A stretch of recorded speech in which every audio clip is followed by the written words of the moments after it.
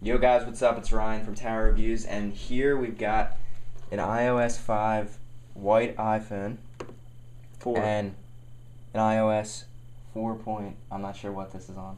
You're turning it off. 4.2.8 it's on right now, So it's on 4.2.8.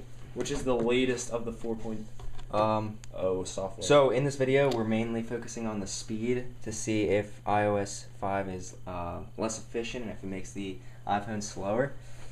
We're not going to be showing any of the new features, as most of you have probably seen them. We're probably going to upload a separate video for that once we get everything sorted out, because we've been having a lot of trouble getting them all situated and updated and everything. Yeah, just a quick note to tell you guys, if you watch this video right now,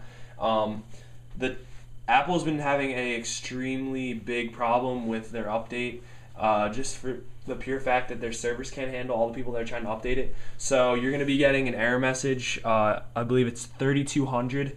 It's going to happen right after your iPhone tries to extract the software.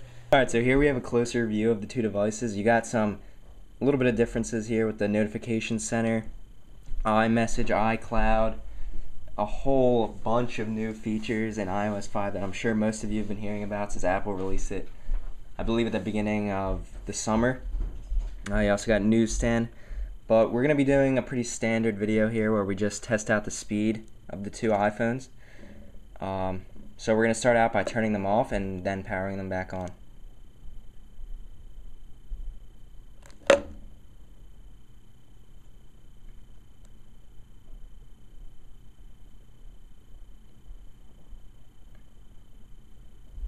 Alright, so it looks like the iPhone running iOS 4 turned off a bit faster, but that doesn't really matter all that much. Let's see how they do turning back on.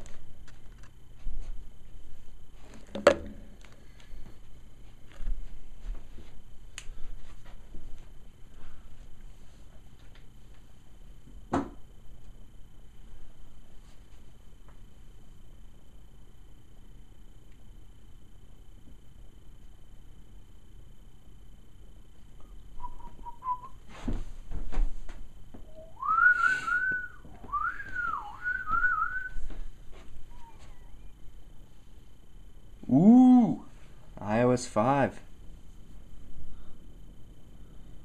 A lot faster. Alright, so next we're gonna do some apps. Actually, we're gonna load some web pages first. So they are both on 3G, on Verizon Wireless's network, but we're gonna be running it on Wi-Fi.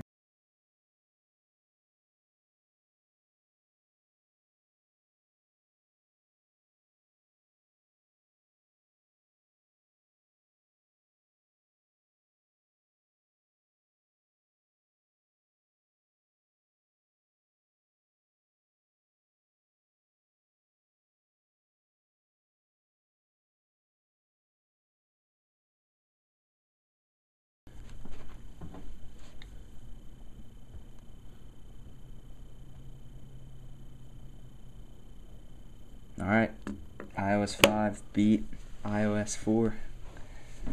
So it seems so far that it's faster. Let's load. We're going to load YouTube, but we're going to go to the desktop page. Alright, so here we go. We're going to load the desktop.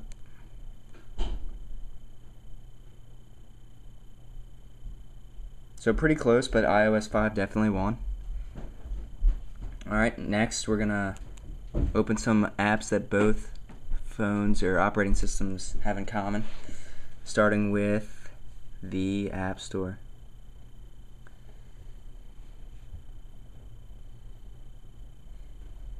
So go to top 25.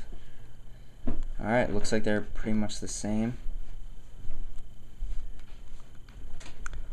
Next, let's load up iTunes. iOS 5 one.